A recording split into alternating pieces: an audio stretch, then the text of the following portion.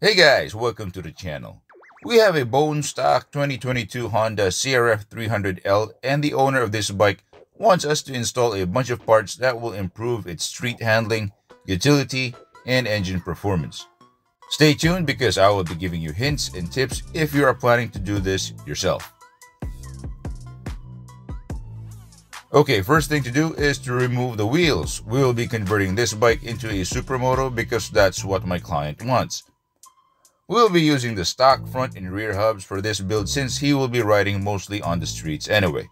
To remove the wheels, you will need a 24mm socket to remove the rear axle, or an adjustable wrench will do just fine. For the front, you will be needing a 10mm socket to loosen up the pinch bolts holding onto the axle. For the front axle itself, you will be needing a 14mm Allen key, or in my case, since I do not have one yet, a 14mm hex head bolt that I bet will do the job perfectly. We'll be lacing these cool looking gold rims to the stock hubs. These rims are made by Perfect Power. They're better in quality compared to the other brand rims I used in my previous videos, and of course, they cost a bit more. Specs for these rims are 3.5 by 17 with 36 spokes for the front, and a 4.25 by 17 with 32 spokes specific for the CRF300L rear hub. By the way, 97% of you are not subscribed, so subscribe to my channel if you like motorcycle stuff where I'm from, and like this video so it gets recommended. Help me reach 5,000 subscribers by the end of the year.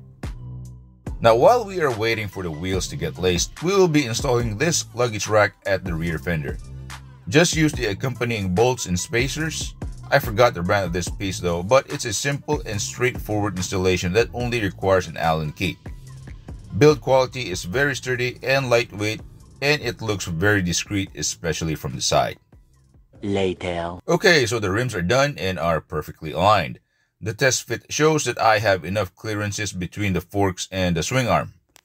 For tires, we'll be using IRC Exaro NR88s. These are my best-selling tires here at the shop since they offer excellent grip, cornering stability, and decent tread life at a very low price. By the way, for the lower fork guards, you will need to trim it a bit to make the clearances and transfer the brake hose to the outside. As for the back, you might need to trim the stock chain guard to avoid it from rubbing the tire. Now for the exhaust. Removing the whole thing is a very straightforward job. You will need a 12mm socket wrench to remove the flange bolts holding the head pipe and muffler. You also need a 17mm open wrench to remove the oxygen sensor in the middle of the head pipe. And lastly, an Allen key to remove the bolt holding the muffler to the middle part of the frame. We'll be installing this T4 Pro pipe system to give this 300L a bit more power. It's a full stainless steel set with an aluminum muffler with a carbon fiber tip.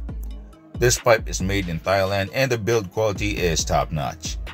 By the way, if you plan on installing a full exhaust system on your bike, I highly recommend that you pair it with a high-flow air filter and have your ECU remapped to get the most out of your bike. If by any chance you live here in the island of Cebu and looking for these parts, me and my partner shop, namely REVOLT CYCLES, can get these for you, and we do the installation here as well. As for the ECU remap, we can point you to the right people within the area. Also, I would like to make a big shout out to the owner of this bike, Alex. He found my YouTube videos and decided to get his bike worked on by me.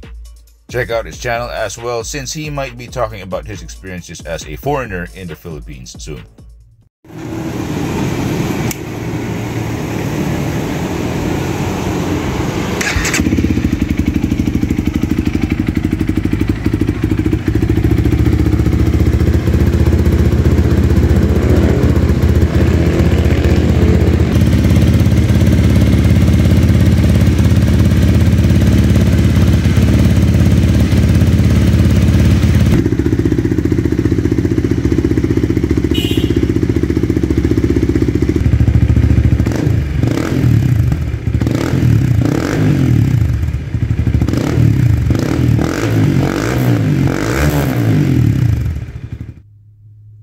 Alrighty, that's all I have for you today. Like and subscribe if you found this helpful, and I will see you in the next one. Bye.